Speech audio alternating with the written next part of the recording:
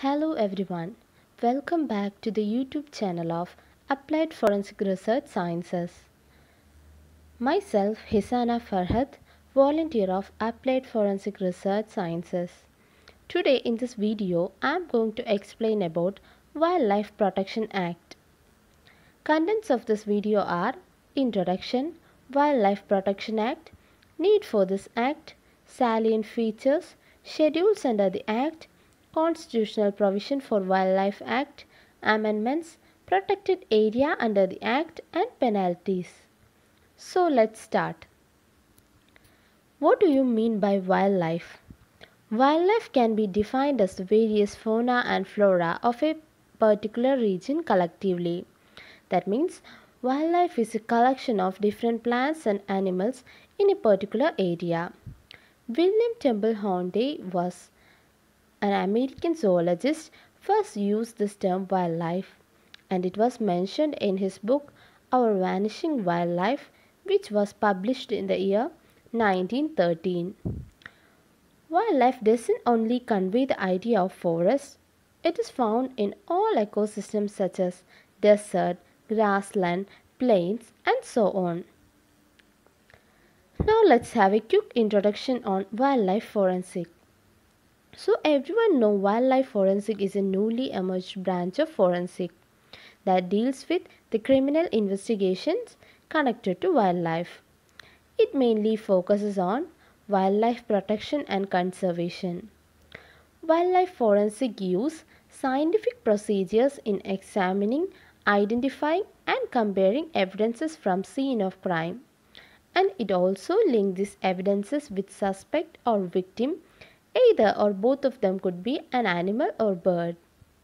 So let's come to the topic Wildlife Protection Act 1972. So this act was enacted by the Indian Parliament in the year 1972.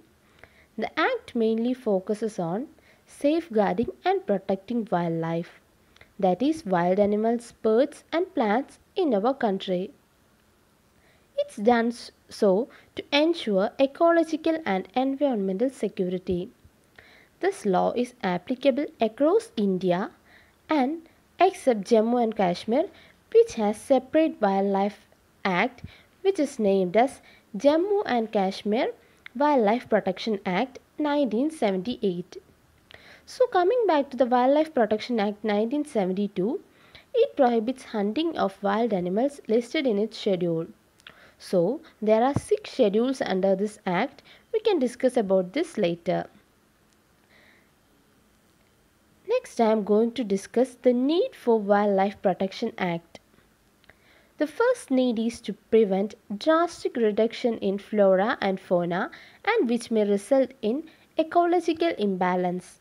That is, it can affect the food chain of living organisms.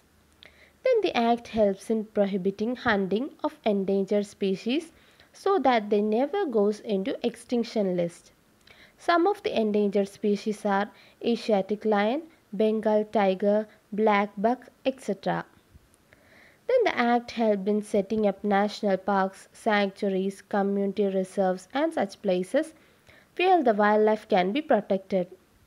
Also, Act helps in controlling the trade of wildlife products such as elephant tusk, sandalwood, tiger skin and so on. Next, let's see the salient features of Wildlife Protection Act. As mentioned earlier, the Act provides protection for some species of animals and plants which are listed. Then the Act results in formation of wildlife advisory boards, wildlife warden and specify the duties of each. Then it gives protection for endangered species by prohibiting their hunting. One of the main features of Act is it provides license for sale, transfer and possession of wildlife species and also wildlife product. The creation of 6 schedules depending on the level of the need of protection to flora and fauna was really helpful. Establishment of National Tiger Conservation Authority was done under the Act. This act very much helped India in becoming a party to the Convention on International Trade in Endangered Species of Flora and Fauna. CITES. CITES is a multilateral treaty to protect endangered plants and animals. So now let's see the 6 schedules under the Wildlife Protection Act. Schedule 1. This schedule includes endangered species.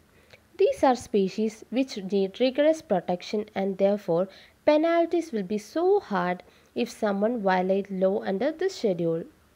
The species listed in this schedule is prohibited in hunting unless it causes any harm for human life. Examples for species coming under this schedule are tiger, black buck, etc. Schedule 2. It is almost similar to the Schedule 1. The species in this schedule are highly protected and their trade and hunting is prohibited. It can also be hunted if it causes any threat to human life. Examples of species coming under this schedule are Indian fox, Kohinoor, which is basically an insect, and so on. Schedule 3 and 4. These schedules are for species which are not listed in endangered species list but protected species. Also, the penalty for violation of law is comparatively less than earlier mentioned schedules.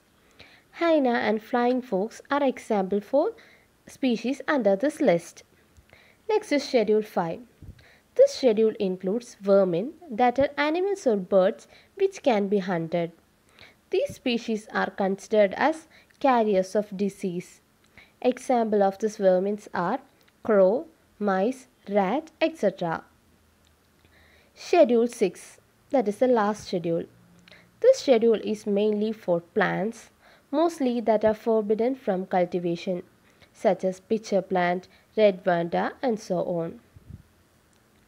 So next is the Constitutional Provision for Wildlife Act. Article 48A.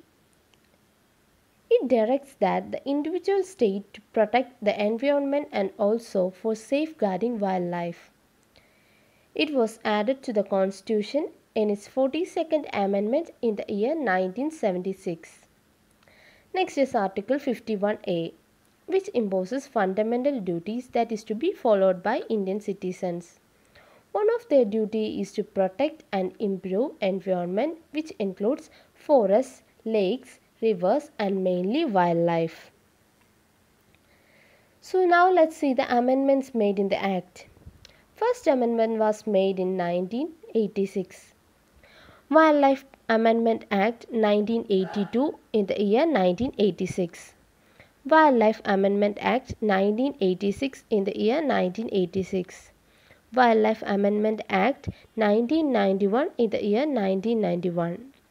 Wildlife Amendment Act 1993 in the year 1993. Wildlife Amendment Act 2002 in the year 2002. Wildlife Amendment Act 2006 in the year 2008. Wildlife Amendment Act 2013 in the year 2013. Now let me explain about the protected areas mentioned under this Act.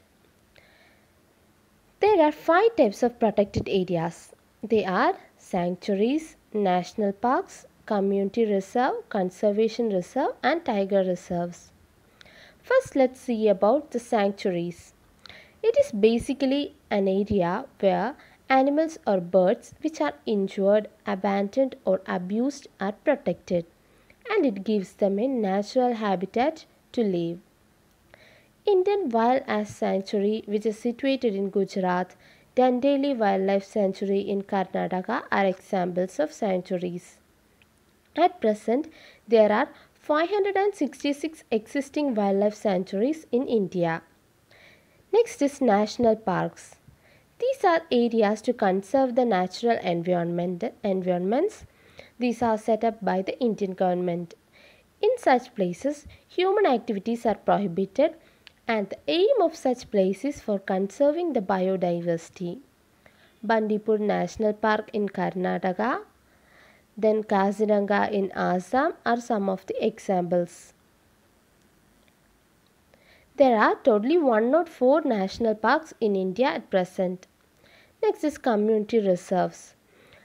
These are private or community land that are declared as community reserve by the state government for conserving the wildlife. Arung in Arunachal Pradesh, Kokagre in Meghalaya are examples of community reserves. There are 214 community reserves in India. Coming to conservation reserves, these are also similar to community reserves. These are areas adjacent to sanctuaries or national park which is declared by state government as conservation reserves after consulting local communities. It also focuses on conserving wildlife. Mamdapur Conservation Reserve is one of the examples of conservation reserves. Currently, there are 97 conservation reserves in India. Next is Tiger Reserve. So, this area reserved for protecting and conserving tigers in India. As they are limited in number and are endangered, they are given more protection. These are declared by Tiger Conservation Authority. So, Sundarbans in West Bengal, Corbett in Uttarakhand are some of the examples. There are 51 existing tiger reserves in India. Now let's discuss about penalties. So penalties for violation of law under this act depend on various factors such as schedule under which the animals, birds or plant belong, then to which the offence relate, area to which the offence relate, then nature of offence, also depend on offender whether he is repeated accused. Section 51 in Wildlife Act represent punishment and penalties for violation of law under this act. Imprisonment can vary from 6 months up to 7 years depending on the offence.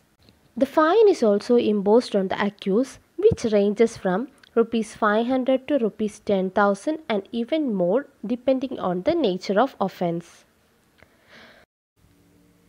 So now we have reached the end of the video and it's MCQ time. The question is, what is the full form of CITES or CITES? Option A, Convention on International Trade in Endangered Species. Option B, Convention for International Trade in Endangered Species. Option C, Convention for Indian Trade in Extinct Species. Option D, Convention for International Trade in Extinct Species. Do comment the answers in the comment section. The right answer will be discussed in the next video. And now let's see the right answer of the MCQ question of the previous video on the topic Crime Scene Investigation Tools. The question was, dry blood at the crime scene can be collected by using which tool? Option A, sterile gauze. Option B, scalpels. Option C, cotton swabs. And option D, scissors. The right answer is A, sterile gauze. Thank you for sparing your valuable time to watch our video. Do like, share and subscribe. Thank you.